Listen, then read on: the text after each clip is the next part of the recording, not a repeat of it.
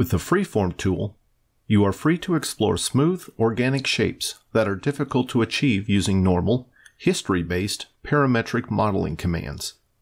You can combine freeform shapes with parametric modeling and direct editing techniques to create compelling designs that are demanded in today's competitive marketplace.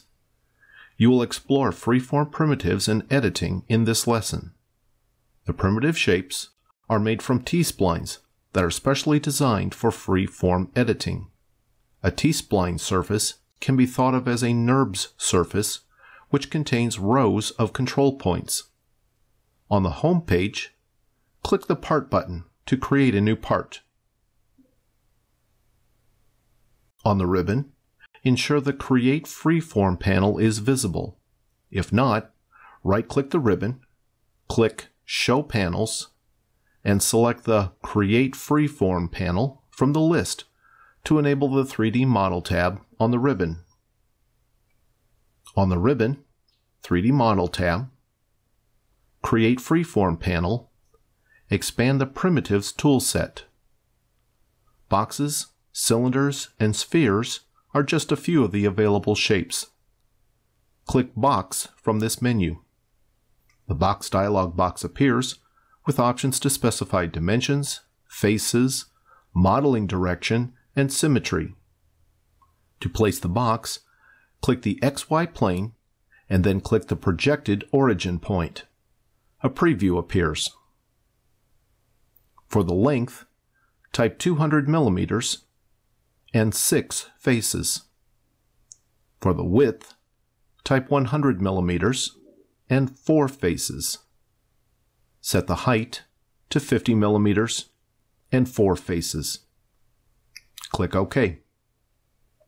Form 1 appears in the browser. Orient the model so the Z-axis is pointed upwards. The model appears with the default settings of smoothing enabled and translucency disabled. Depending upon the model, sometimes it is easier to work with a blocky shaped model. Click Toggle Smooth to change the appearance. To enable transparency, click Toggle Translucent. Toggle to a smooth model. From the Create Freeform panel, select Cylinder from the Primitive drop-down menu. Select the XY plane. It should be visible, but it was not necessary to leave the model transparent. The cursor would have selected through the model to find the origin planes. Click a point to the right of the box to set the cylinder center point. Set the radius to 75 millimeters and 8 faces. Set the height to 80 millimeters and 8 faces. Click OK. Notice that the more faces you add, the sharper the corners and edges become.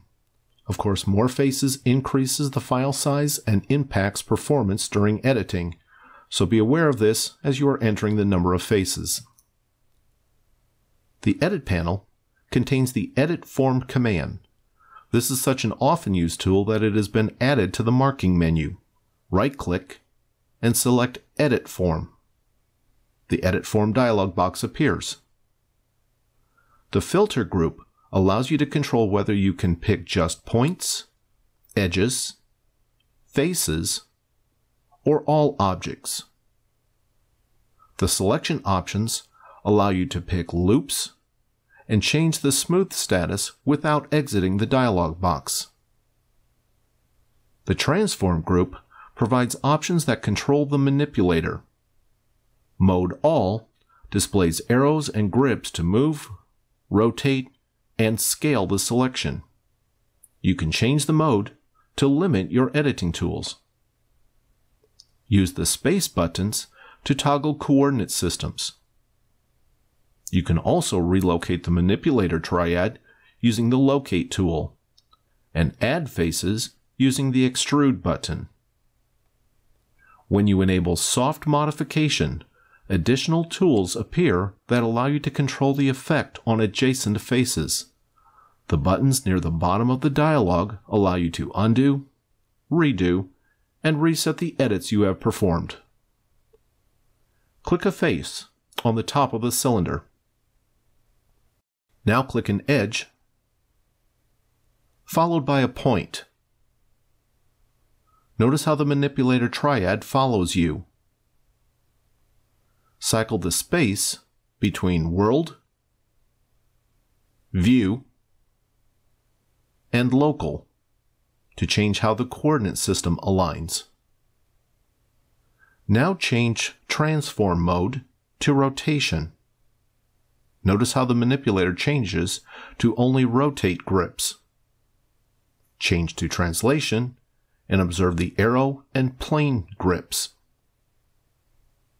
Although the filter group contains a button to select a body, you can quickly select a body by double-clicking. Select the entire cylinder. Translate it forward and to the right. Click OK to keep the changes. Next, you will align the cylinder with the box. Click the front face on the view cube. From the Edit panel, click Align Form. Click the center point of the cylinder, and then click the XZ plane from the Origin folder in the browser. Click OK, and the cylinder aligns to the plane. Select the entire cylinder, activate Edit Form, and then move the cylinder so it intersects with the box as shown. Click OK. Up to this point, the model could have been built with solid primitives. Where freeform modeling takes its advantage is in the ability to transform the faces, edges, and points. Click the front left bottom corner on the view cube. Toggle Translucent to Off. On the left face of the box, select the center upper right face. Activate Edit Form. Drag the face out to about -20 millimeters. Notice how the model changes asymmetrically. You could have enabled symmetry while you were creating the box, but you can always enable symmetry later, as is the case now. Click Undo to restore the face. Click Cancel. Click Symmetry on the Edit panel. Click the center top left face, and then the center top right face. Click OK to create symmetry within the box. Activate Edit Form, and then select the center upper left face on the end of the box. Drag out about -15 millimeters. Notice how the edit is now symmetrical. Click in the graphics window to release the selected face. Next, you will improve the hand grip for this device.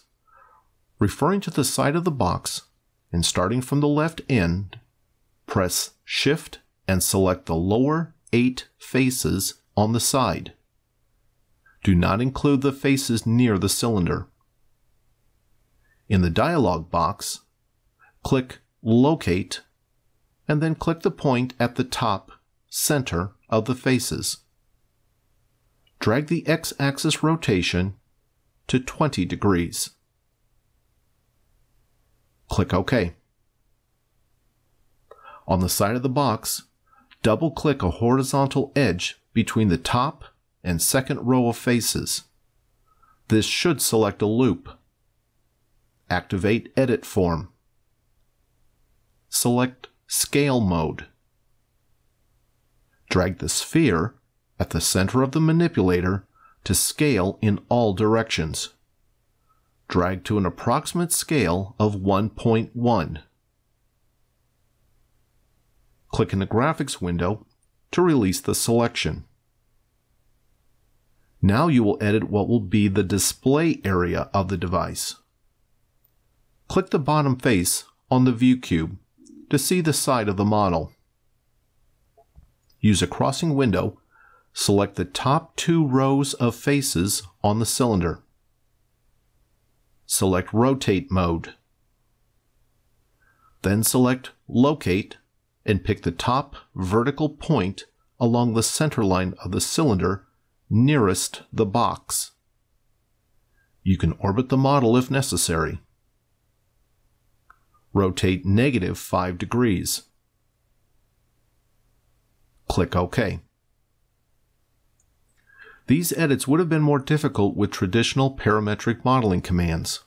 Nonetheless, you can apply parametric modeling to the Freeform model. On the ribbon, Exit panel, select Finish Freeform, and the shapes become 2 solid bodies, as indicated in the browser. Click Combine from the Modify panel. Click the 2 bodies, and click OK. A single solid body is formed.